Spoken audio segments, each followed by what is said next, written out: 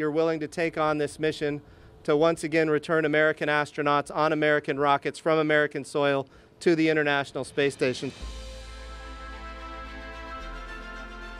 10, 9, 8, 7, 6, 5. All three engines up and burning. 2, 1, 0, and liftoff. The final liftoff of Atlantis on the shoulders of the space shuttle. America will continue the dream.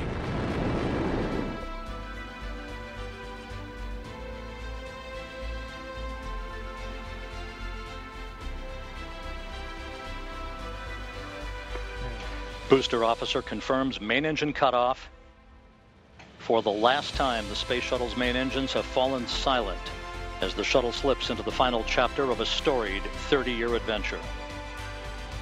Now standing by for external tank separation.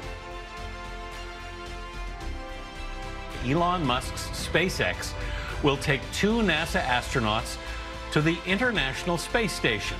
This marks the dawn of a new era in space travel, the commercial age. In September 2008, SpaceX became the first to privately develop and successfully launch a liquid-fueled rocket to orbit. Bob Behnken and Doug Hurley are SpaceX's inaugural crew. They'll launch in the company's reusable rocket, the Falcon 9, and command the maiden voyage of its new spacecraft, the Crew Dragon, all the way to the space station. Doug and I are really excited to be here. This is an awesome time to be an astronaut with a new spacecraft, to get a chance to go and fly. SpaceX has been really exciting. It has revolutionized the public's interest in space exploration and rockets and sending humans back into space. By sharing this experience with SpaceX and creating another partner that has the same capability, I think we really set the future up to continue to blossom.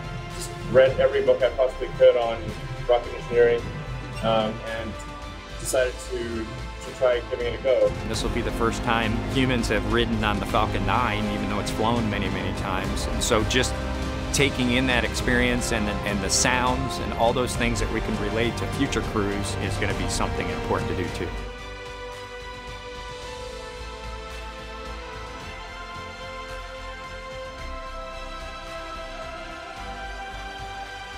And we view it as an opportunity, but also a responsibility for the American people, for the SpaceX team, for all of NASA that's put this opportunity together and entrusted us with it. And so just excited to be back in the great state of Florida at the Kennedy Space Center, headed toward 39 Alpha, and a chance to launch again from American soil on an American rocket.